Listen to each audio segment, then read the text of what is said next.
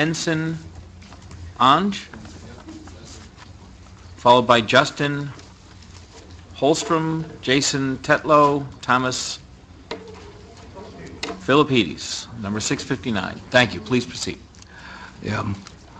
My name is Henson Ong. Forgive me, English is not my first language. I am a legal immigrant, and I am an American by choice.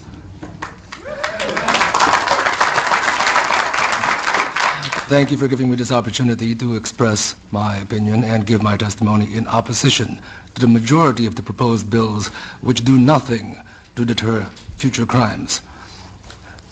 Gun control does not work. Your own history is replete with high school rifle teams, Boy Scout, marksmanship merit badges. You could buy rifles at the hardware stores. You could order them, mail order, delivered to your home. Your country was awash in readily available firearms and ammunition. And yet, in your past, you did not have mass school shootings. Other people have already expressed the question, what changed?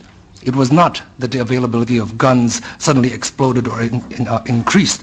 It actually was decreased. What was changed was societal decay.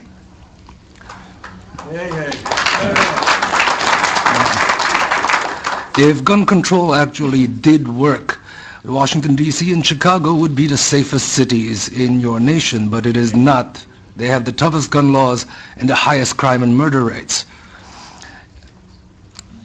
Now, some people have asked and called the AR-15. They called the AR-15 a weapon of mass killing. Well, it turns out that there are a few government agencies which disagree with that characterization. The Department of Homeland Security has stated that a rifle chambered in 5.56 NATO with a 30-round magazine is suitable for personal defensive use. I have documentation on that. It is HSCEMS-1212-00011, solicitation for the Immigration and Customs Enforcement Agency.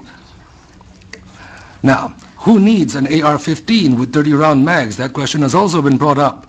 And I would like to put forward that had the Koreans in the LA riots not had AR-15s and AK-47s with 30-round magazines and Ruger 30s, their businesses would have been burned to the ground like all of the other businesses in their neighborhoods. Theirs stood because they stood their ground.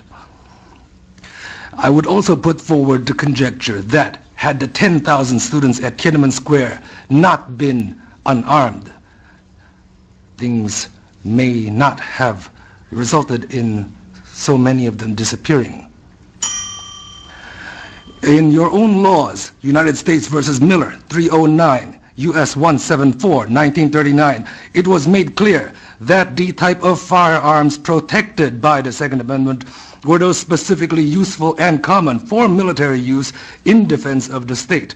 I would like to note that the state is not the government. The state is the people. In Lewis, excuse me, Mr. Ong, if you would. In Lewis versus United States, 1980, it is stated that the Second Amendment guarantees no right to keep and bear a firearm that does not have some reasonable relationship to the preservation and efficiency of a well-regulated militia. It has nothing to do with hunting. The militia, as per the debates in the convention, shows plainly enough that it is composed of all males physically capable of acting in concert for common defense.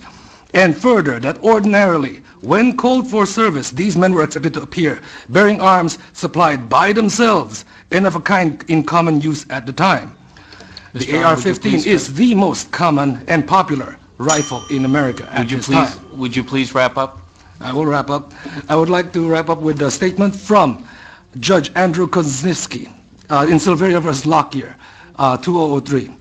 My excellent colleagues have forgotten these bitter lessons of history. The prospect of tyranny may not grab the headlines the way vivid stories of gun crime usually do, but few saw the Third Reich coming until it was too late.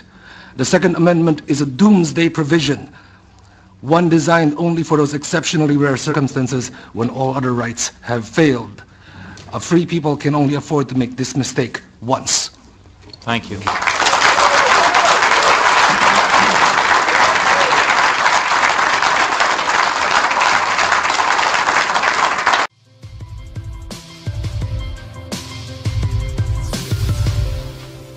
UnleashIndependence.com.